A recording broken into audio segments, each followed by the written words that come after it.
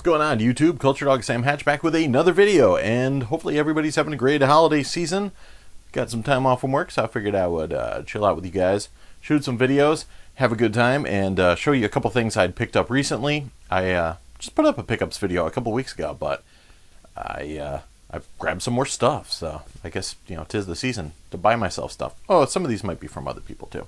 Oh, I gotta give shout outs to 4K Cinema HD, who had given a shout out to me in one of his recent videos, and a great guy, killer channel. He's got an amazing Blu-ray collection, and definitely do yourself a favor, check out some of his pickup videos. And between him and Steve Vincent Furness, I pretty much live vicariously through their Blu-ray collections, because you know, I haven't been able to pick up a lot of the Criterions and all the kind of cool stuff like the Arrow videos and all that stuff lately. I also love his out and about videos, you know, just kind of taking you around town and showing you what it's like out there, and, you know, hitting a couple places to go shopping and all that stuff. So, cool channel. So, yeah, check out 4K.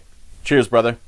And what else? What have I gotten? Well, yesterday I actually just picked up, I haven't even had a chance to open it yet, but grabbed the collectible steel version of Jurassic World. Still not sure if I love this whole kind of weird circular disc packaging, but figured I'd check it out. The price was right. Also grabbed Mission Impossible Rogue Nation. And haven't taken this for a spin yet, but I will over the next couple days. And grabbed Minions.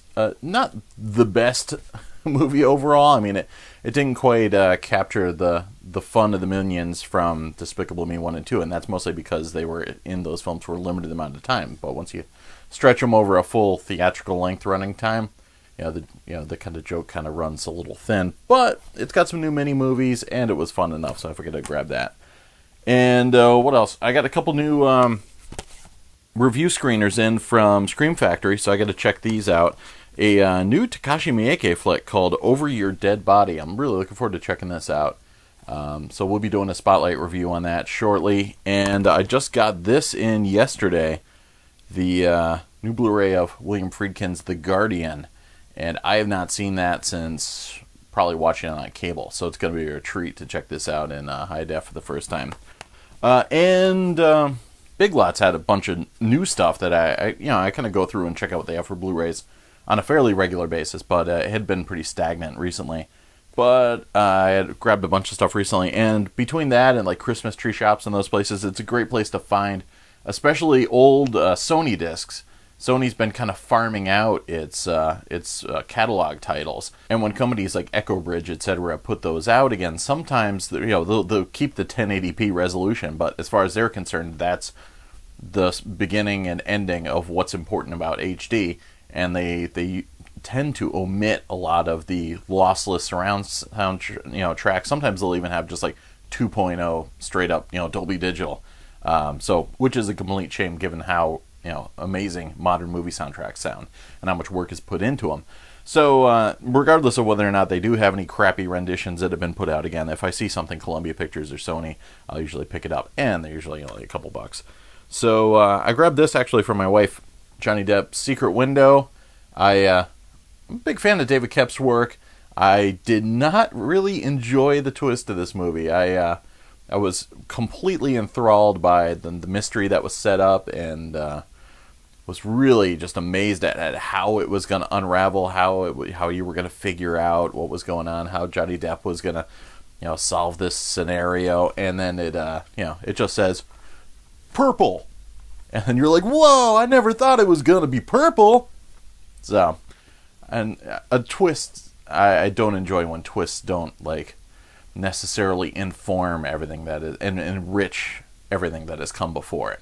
When it's just something out of left field, it doesn't, especially in a movie that's kind of set up as a mystery, it doesn't really have a distinct payoff. So that said, I enjoyed the performances, etc., and that looks like there's some special features. No, yeah, some deleted scenes and featurettes, etc., like that. So, and David Koepp commentary, so I'll check that out. I grabbed Darren Aronofsky's Black Swan too for a couple bucks. For some reason, I had never gotten this over the years. Big fan of his film Pi. If you haven't seen that, check that out. Cool stuff. So it's a 2-disc set. And likewise, I think I had a DVD of this at one point, but I haven't seen this in ages. Jet Li, The One. Some classic kind of crossover Kung Fu meets Hollywood material. Yeah, James Wong directs.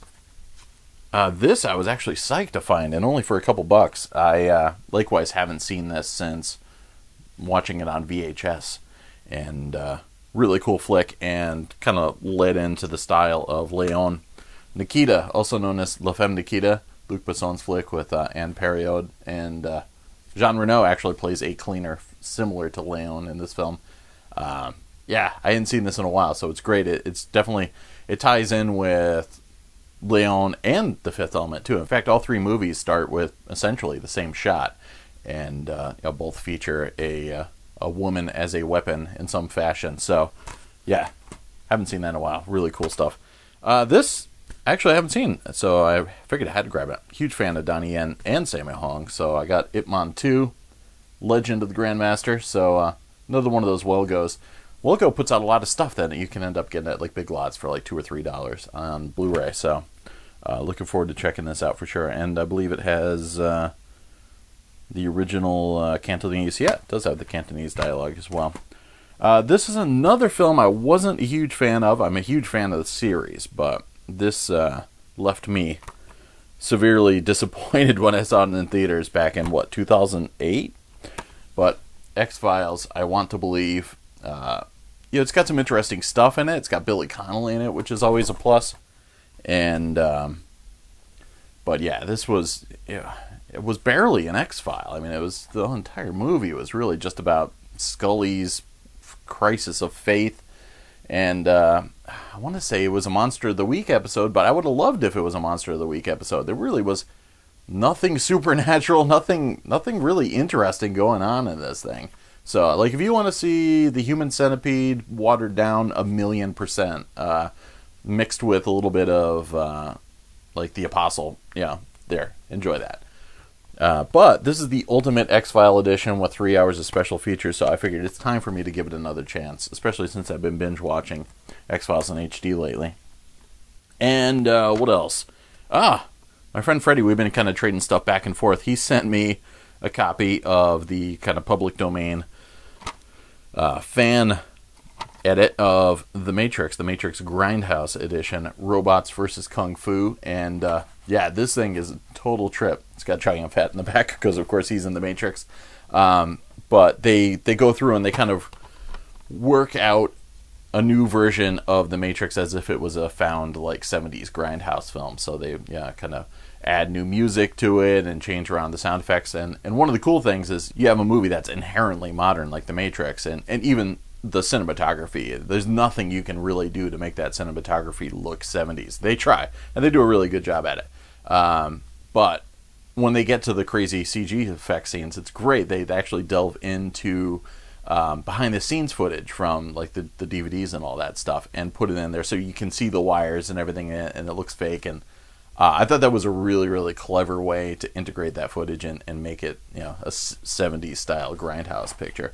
A lot of crazy music cues they throw in here.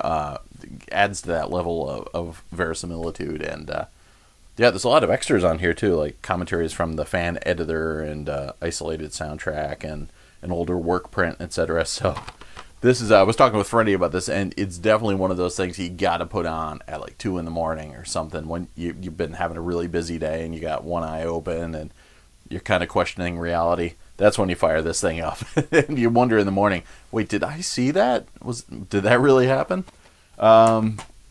Freddie also sent me a copy of this, which I'm super psyched to get. I have to nicely hold it up. The first issue of Batman and the Teenage Mutant Ninja Turtles. So pretty cool collaboration between DC and IDW. I was a huge Ninja Turtles fan back in the day. I was there at Ground Zero when Eastman and Laird were putting out their wares, and I remember the feeding frenzy that came out and the indie comics boom that happened thereafter. So it was really cool. And then, of course, being a huge Batman fan, this was a treat. And it covers a lot of stuff in the first issue because it's got to, kind of collide two entire, franchises. And then you're going to want to see some of the key side characters and everything like that too. So it does a really good job of implementing all that, and the artwork is just killer. I mean, the introduction of the turtles is stellar stuff, and had a blast with it. Really looking forward to seeing where the second issue is going to go, because it just kind of sets up the mystery and sets the playing field up and everything like that. So really cool release. And I also got this sucker because I last weekend I did I moderated a Q&A panel with the author Robert Schneckenberg, but he came out with a big bad book of Bill Murray, and this thing is definitely a coffee table dream. It's A through Z, and not only does it get into just stories about Bill Murray and a listing of all his films, but it most interestingly gets into the films that he turned down, especially in the wake of Ghostbusters, when he went on a little bit of a Hollywood sabbatical. And it's great. It's got all these interesting pieces here and there. You're like, wow, Bill Murray was offered that? And fun book for sure.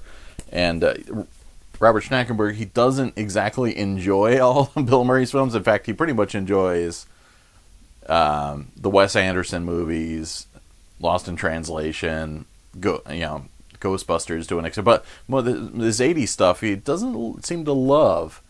So it just mostly seems to be like his Wes Anderson stuff, Lost in Translation, and a few other things here and there. But a lot of the films in here actually get like 1 or 2 stars, so that was pretty interesting.